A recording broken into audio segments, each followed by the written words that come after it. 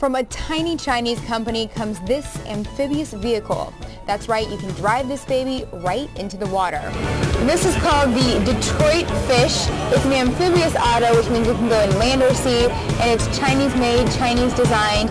No doors or windows. The way it would work is when you go into the water, your car would just start to float, or your amphibian would just start to float and the water would go through right here.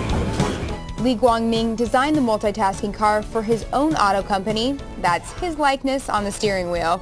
Li says the car will be available to buy in the U.S. this year. Does anyone else have yellow submarine stuck in their head? Anyways, these smaller Canary cars aren't amphibious, but they sure are unique. Pretty cute. And there is a lot more from the auto show to watch. Just keep clicking right here on CBS Mobile News for my video journal, plus clips on the smart car, Mini Cooper, and so many more.